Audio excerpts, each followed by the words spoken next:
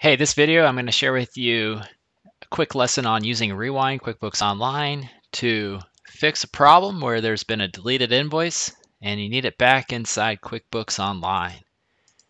So the first ingredient we need is QuickBooks Online. The second ingredient we need is Rewind app. If you got the two together, we can definitely do this. So here we go.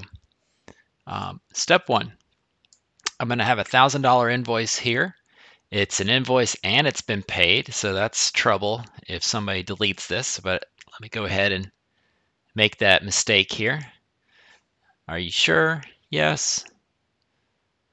And it is gone. Okay. I can go into my audit log here. I can discover the options that we have here. We can see our deleted invoice is happening right there. Okay. All right. Second step. Let's now navigate into Rewind. I've got that pulled up to the side here. I'm linked into my Rewind Digital Collaboration QBO demo. And I just need to refresh that.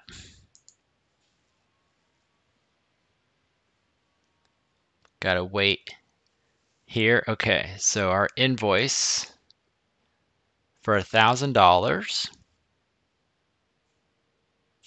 right here. Okay, so I'm gonna click View Versions. Okay. All right, so on the left-hand side, our current version is gone. You have deleted this item. To get it back, select the past version to rewind it. Okay. So here are our different options here. There's only been one version, the most recent version. So I have that option here. I'm going to go ahead and click Restore this version.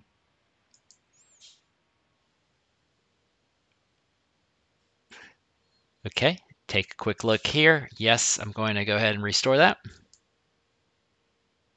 All right, please wait. We're restoring $1,000.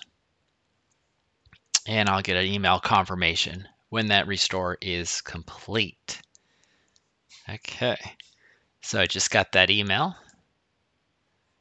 on my phone. And so I have it here. I'm going to refresh.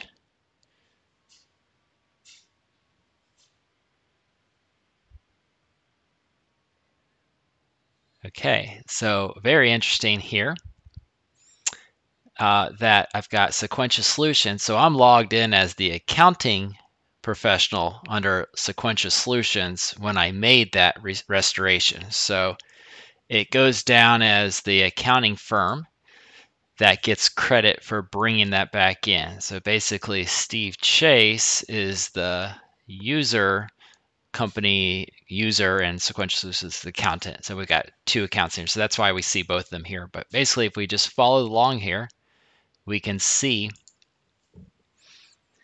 that it was created. Now, the problem here is that the payment that was associated with it is still not linked to it. So it is going to require some work in there. Okay, so basically we would need to go find that $1,000 payment from there. So what I can do, one way, is if it was a recent transaction, it happens to be here, I could go here. I could also, of course, go into the customer center and see all the transaction details here.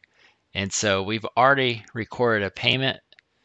I just need to reassociate that with that invoice here for 1,000 here. So that is it. This is the one that it was linked to originally. So I'll save and close that out. I've already reconciled it, so I'm okay with this scenario here because the $1,000 payment's been reconciled. I just need to get that invoice back in there. So I've got it back, then I need to team it back up associated with that. And then I'm done. So I hope that helps out here. Just a quick little look at the vault. When you're in your Rewind, you're going to have everything that's happened in your QuickBooks account. When you click on any of the transactions, you can see the current version and any previous versions. and then the restore this version will bring it back to that status that you see there. So, hey guys, thanks for watching. And real quick here, if you're looking for the Rewind app, I'll put a link in the description to go ahead and sign up for that.